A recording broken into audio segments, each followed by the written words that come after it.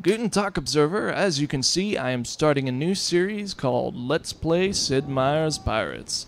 If you're following me, I'm also doing a Let's Play series of Silent Hunter 5. However, that game tends to get a little... tends to bog down the mind a little bit, because a lot of the attacks usually take about an hour to plan out and everything, and it's nice to have a little bit of a reprieve from that. So I decided I'd play a lighthearted game such as Sid Meier's Pirates, which is an amazing game. Notably, it has a campaign story, which is pretty simple to understand, but it doesn't limit you to the story. You can also just go around doing your own thing, as it is a sandbox game, and there's plenty of things to do, which I appreciate. And so, let's go ahead and dive right in. It began with a celebration. Indebted for years to the Marquis de la Montalban, a family's prosperity was soon to be restored. Their fleet was due to arrive on the morrow, carrying both their hopes and their salvation. But the celebration was befouled by an unwelcome guest. The Marquis himself had arrived with bearing ill tidings. The fleet had been lost, and a debt had come due. The family's property was seized, and they were pressed into bondage. But one of them would not be a slave. Who would want to? So throwing a sword aside, he runs out into the dark alleyways to escape. And so it was that the brave young scion escaped his family's fate, swearing to save them and one day avenge the Marquis's foul deed. 10 years later. Now grown full to his measure, the young adventurer began his quest to find his family and restore their fortune by walking into a bar, as all men do. Seeking patches to the world you acquire at a public house. If you're looking for a passage to the Americas, you can sign up here, laddie. Okay, so here's the new game screen. We're gonna choose Ulstein Rembrandt for this character here. Which I'll explain why I chose him instead of another one later in the video.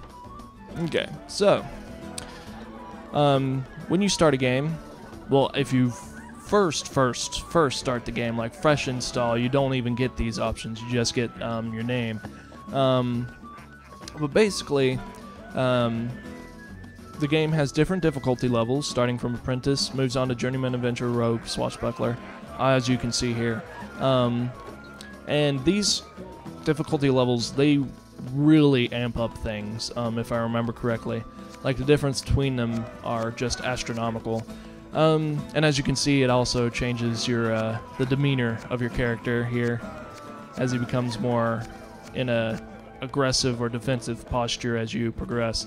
We're going to start as an adventurer, because if you start as an apprentice, you don't get to select what era you want to start in. Okay, so I'm going to go with the Journeyman. And you start with 5 skills, as can be seen: fencing, gunnery, navigation, medicine, and charm. And they each do their own thing. Obviously, fencing's better at sword fighting. Gunnery actually makes you better with cannons, not like with pistols or anything. Navigation helps you sail in against the wind, which can be helpful in some instances. Skill at medicine actually prolongs your life, which is an interesting concept in this game. As the game progresses, time moves on and you get older. And as you get older, it becomes harder and harder for you to fight. And one thing, I don't know if medicine keeps you young, but I know that it prolongs your life. And if it gets to the point where you cannot fight anymore, Basically, you have to rely on your crew, your shipman skills to survive and carry on past that point, at least as far as I'm concerned.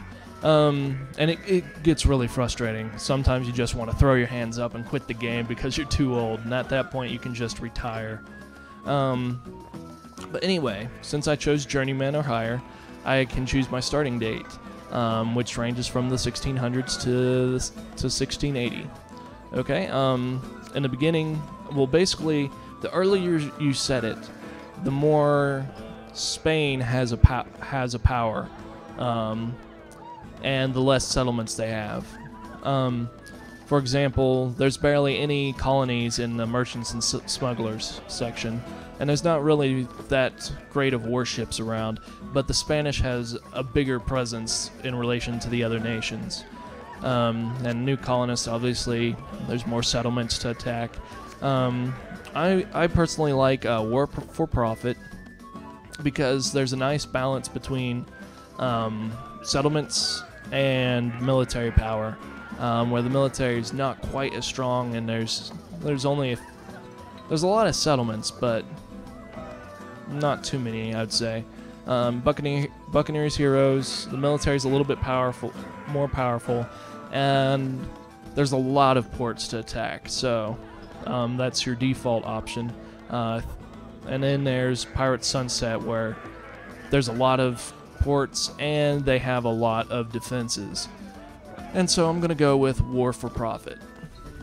Okay, and I think I'm going to go with Gunnery for this. I actually, fencing, like I said, as you get older, you have a problem fighting, and fencing's actually a great skill, because one, it'll make you faster when you start out, but it will also make you faster as you get older, which is very important. But I'm going to go with Gunnery because I like to have naval battles.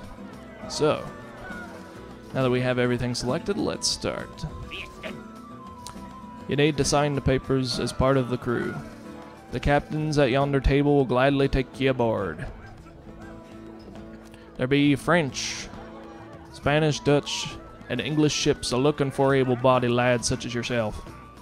Take your pick.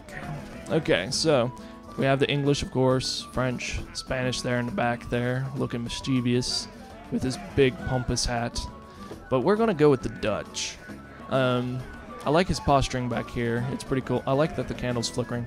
But I like playing as the Dutch. They're kind of like the underdog. They don't have that many settlements.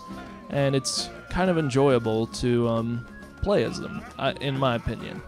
So I'm going to start this with the Dutch. Welcome aboard, Mr. Ofstein Rembrandt. We sail with the tide. The crossing was fraught with terror and cruelty. Look at them swells.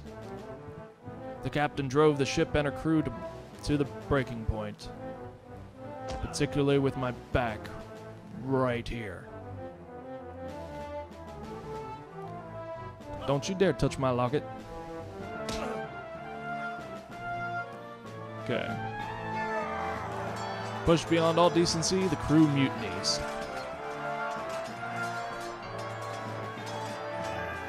And the fat man raises his sword and yells.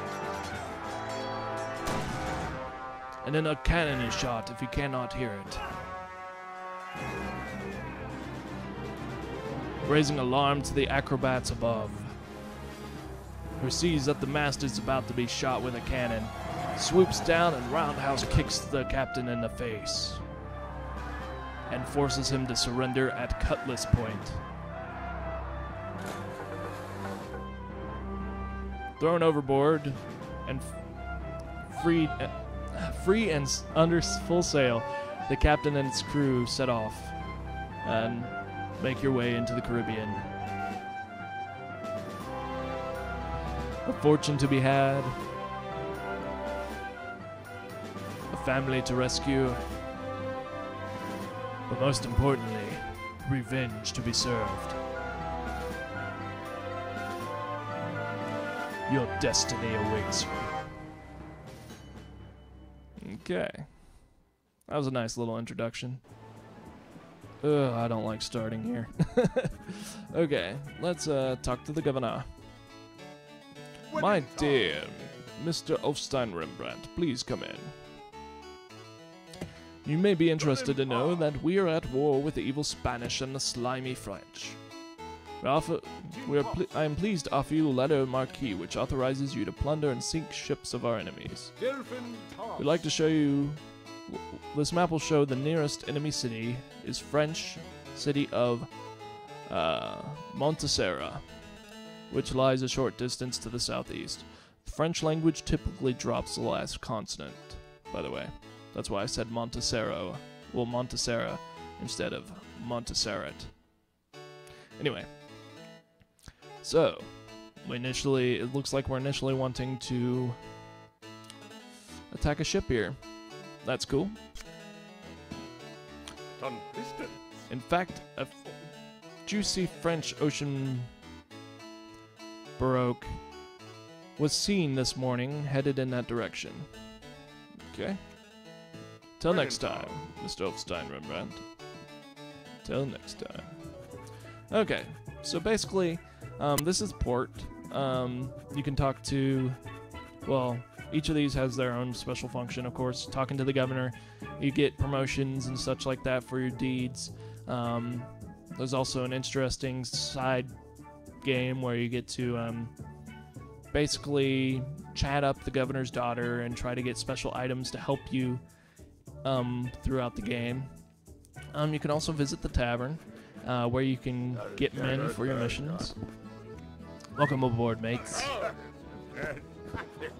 Okay, you got this mystery man in the corner that likes to give you information from random places. He also sells items and helps you with your quest. Okay, population that. This is a pretty worthless settlement unless you have luxuries. Let's see. You can talk to the barmaid. She can tell you if there's interesting ships in the area. So there's one going out that way. We're going down here, so we can ignore that. And the bartender tells you some stuff, too. Okay, so obviously the governor's daughter is, of Saint Kitts, is a beauty. Okay. I don't really care for the English, so that doesn't matter. Okay, there is an economy in this game, a trading economy. Wow. 44 gold for luxuries. Yeah, so this place is better to sell luxuries at than whatever that place that guy in the bar was trying to tell us. Don't listen to the guys in the bar. They'll send you on wild goose chases. There's also a shipwright who can help upgrade your ship and such and repair it if it's damaged. And that's pretty much it with port.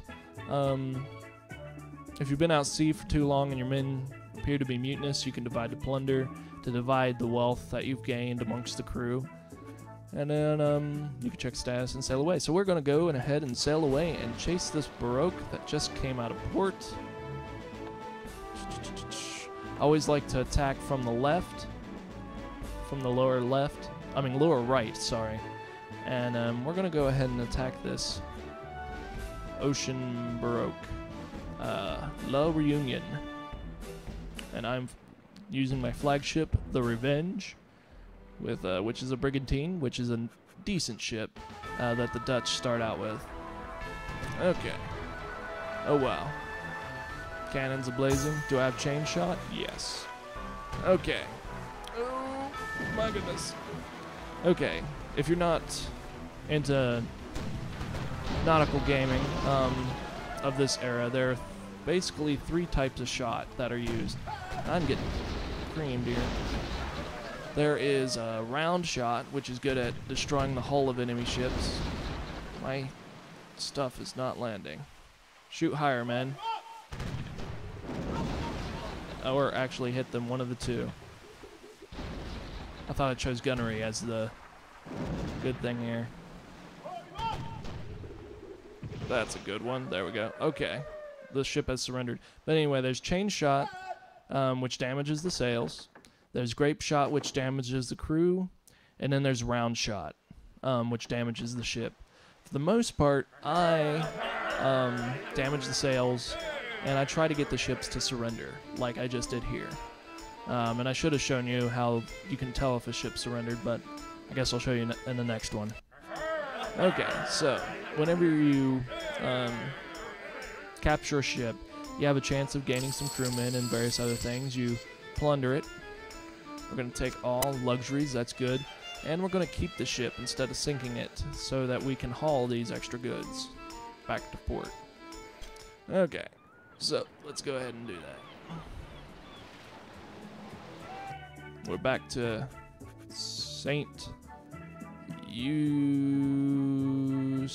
I don't know. we'll just say Saint Eustace. That's all I'm going to say it. I can't pronounce that. Okay, so we're going to trade, sell everything that we gained, which was luxuries, which is going to give us a mad amount of gold for that. And then we're going to consort the shipwright, sell this ship, because we don't need it anymore. And I'm going to go ahead and upgrade the ship with fine grain powder. We're going to visit the tavern, still no men. Location of pirate, not right now. Maybe later. Okay, this is still the Victoria. Okay. Now we're going to talk to the governor, because we completed our quest.